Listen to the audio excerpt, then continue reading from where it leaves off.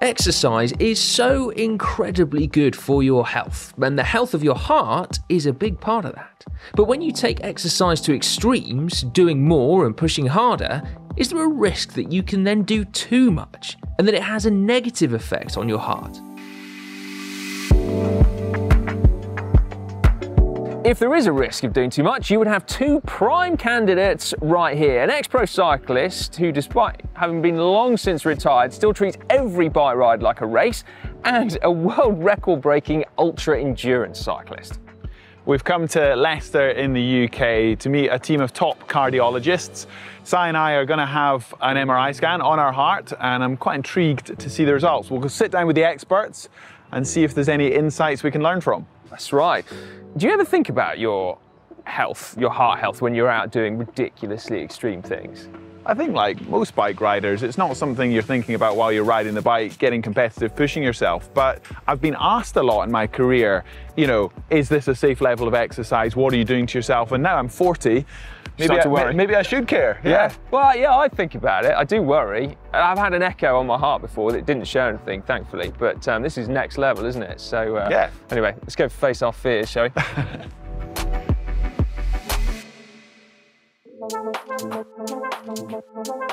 As you can see, this is actually the British Heart Foundation MRI facility here at Leicester, and this is where we're going to get our scans done.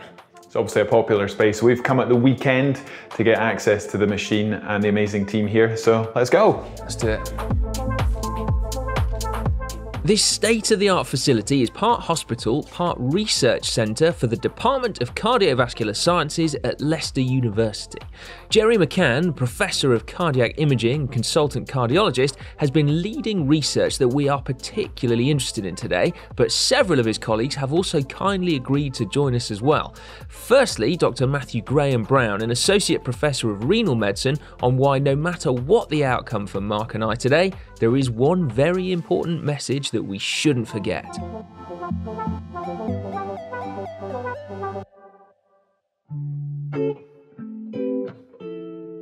So while Mark's in the scanner, I wanted to address a really fundamental question before we look at our fears of extreme exercise, but why exercise is so good for your health. So I'm talking to Matt here, who's done a load of research into exactly that, why exercise is so good for your heart health. So what's the main reasons for it?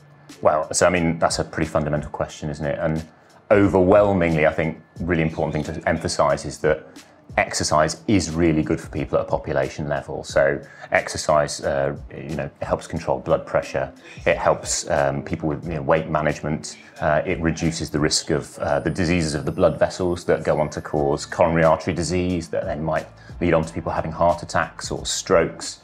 It is a good way of helping to modify your cholesterol. It strengthens your muscles, and that's so important for physical functioning going forward. And when people talk about exercise, oftentimes it's quite off-putting for people. You think about going out for a big run or a big cycle or a big swim. Really, exercise can be physical activity around the house as well. And we've got really good evidence that doing anything is better than doing nothing. And actually, there is a ceiling effect to the amount of exercise. So if you think you've got to be doing marathons, running marathons, doing ultra endurance events to be getting the benefits of exercise, you're wrong. You don't. And actually, if you can get up to doing 30 minutes of activity 4 or 5 times a week, that's probably where the sweet spot is for physical activity, exercise, and improving all your health, not just your heart health. So overwhelmingly positive, and what we're talking about today is just represents a tiny, tiny proportion of the population. Absolutely, that's the key message really, is that at a population level, exercise and physical activity is really, really good for you, and it doesn't have to be hours and hours of hard exercise. If you're doing nothing, doing a little bit is good. If you're doing a little bit, doing a little bit more is good. Yeah. Mark was in and out in no time, so it was my turn next. I had, thank goodness, remembered to wear some decent underwear. I only wish I'd thought about my socks. Now, while I was undergoing my scan, Mark caught up with Dr. Anvisha Singh, consultant cardiologist and associate professor of cardiac imaging. It's fascinating listening to you work. I mean, there's a whole language here. It's all new to me. in simple terms, what are you looking for? I'm sure there's a huge amount of complexity, but in an MRI, what are the basics that you're looking for? So in simple terms, what we're looking for is the overall structure, the size and the function of your heart. So you can scan a heart using lots of different techniques, but the advantage of MRI, as you'll see from the quality of the pictures that we're getting, is that it can really show you the borders of the heart muscle and where the blood volume is. And that allows you to measure in accurate detail exact volumes of your heart, different chambers of the heart, the ventricles, the atria, and also how much of that volume is being pumped with each heartbeat. And that gives us an assessment of the overall function of the heart, otherwise called the ejection fraction. So in simple terms, that's what we're looking for when we're assessing the structure and function of the heart.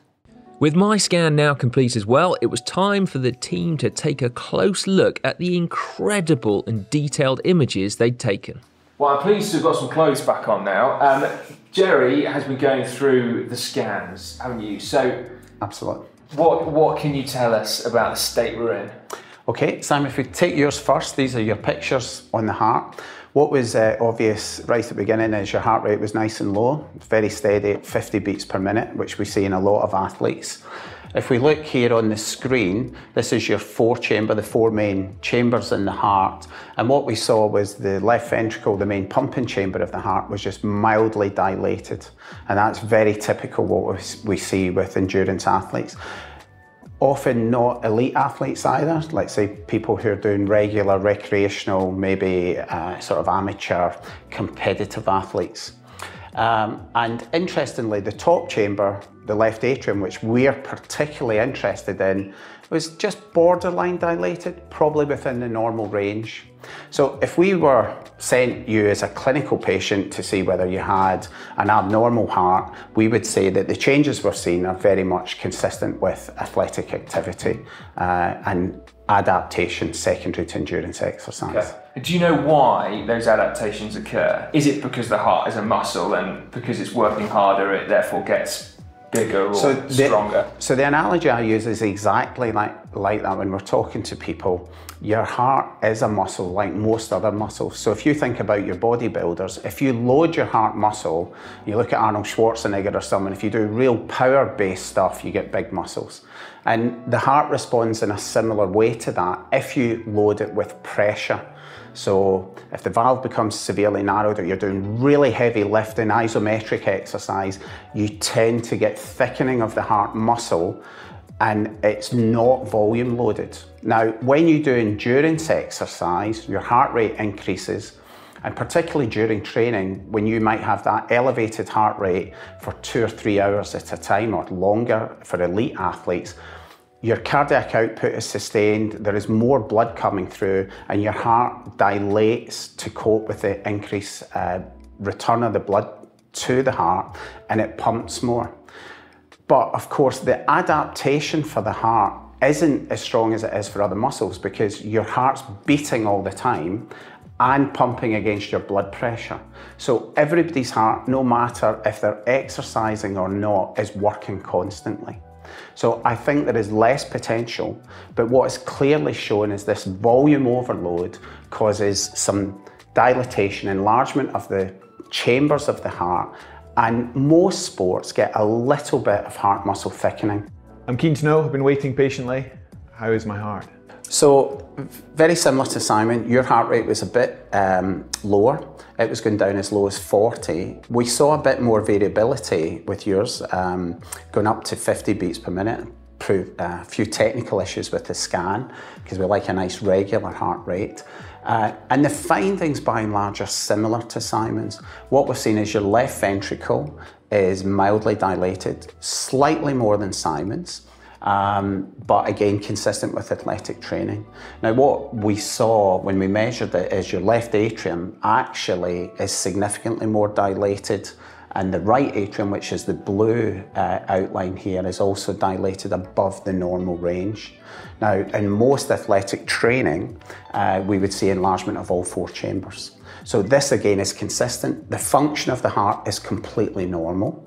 And again, if we were seeing this, we would say it's very much consistent with athletic training.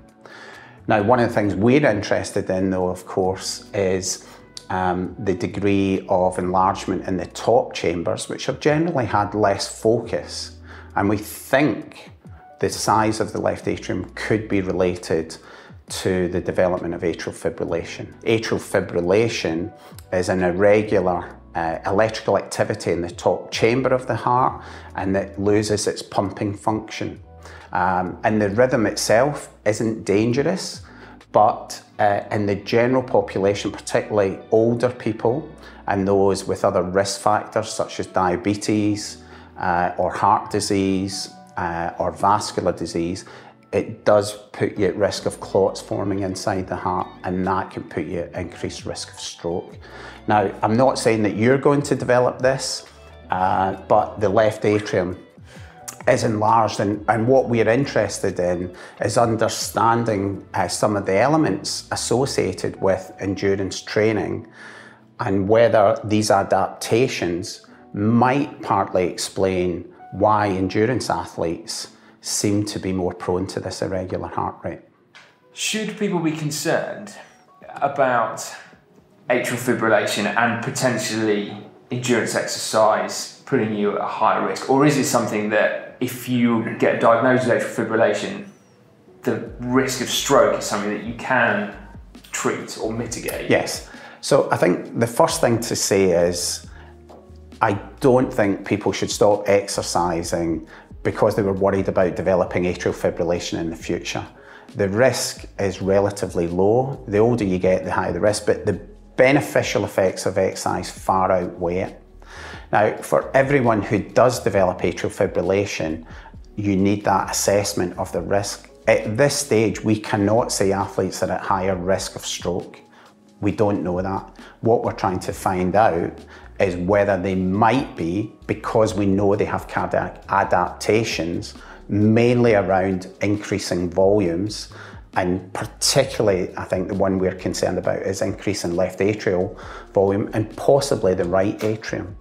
So the study we have planned, we're going to look at athletes who have got intermittent atrial fibrillation versus those without, and we're going to do brain scans to see if there's any evidence where they may have had very small strokes that haven't caused symptoms. So we are really just at the beginning of understanding this condition, and it will take a lot more research over many years with lots of volunteers, and not all athletes are going to respond the same. There's almost certainly genetic influences, there's environmental influences, there's other lifestyle factors. And one of the things that's well shown now is that alcohol consumption does seem to be directly related to the development of atrial fibrillation. I think what we need to understand is individual risk, and what we would like to move towards is individualising that risk as much as possible, and whether, let's say, endurance exercise either puts you into a lower risk category or perhaps puts you into a higher risk category is what we need to know. The thing, what we want to avoid is aging or unhealthy aging. And if you think about much of that, and a lot of focus on people losing skeletal muscle volume and strength, which is called sarcopenia, or they become frail as they get older. Exercise largely protects against that. And in fact, here in Leicester and many other places, we're looking at exercise as a therapy in these patients who have long-term conditions across the whole board. So there is no doubt that there are many beneficial effects of exercise, not to even touch on the psychological elements. And to go right back to what we know at the beginning, athletes live longer than the general population.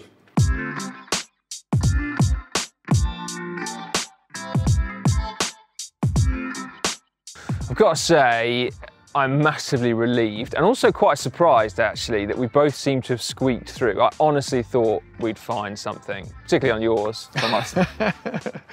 I mean, the next time somebody says to me, Mark, do you think you're hurting yourself? I'll be able to give a much better answer. I'll be able to say, my left atrium is fine. Thank you very much. Not baggy in the slightest. Now, an awful lot to take home from this, isn't there? Yeah. It's been super interesting.